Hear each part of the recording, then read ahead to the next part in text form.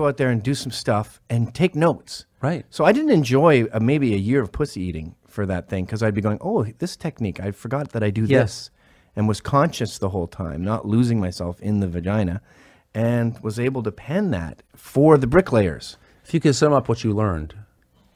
Oh, easy. I'm glad you asked that. We are so horny that we're sort of like bulls at the rodeo. The second the gate comes open, wagum, let's go. Yeah, that's right. Women are totally different. I completely agree. It's like a lamb in a field.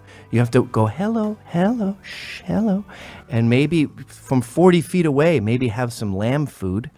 And go, hey, Buster, hey. And then just take your time. I mean, right off a good 20 minutes. Sometimes you got to give them a fucking massage till your hands hurt.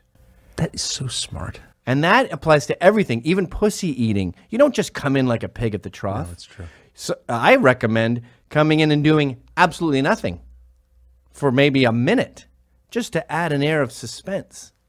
So you're just sitting there. And she's like, what? Did he die? What is going on? You know, when we first met, it was... I think these are... let's just take the sex part out of it, the salacious part out. As an observation about women, that's like brilliant and true. Yeah. Fuck you all. This is the last song of the evening.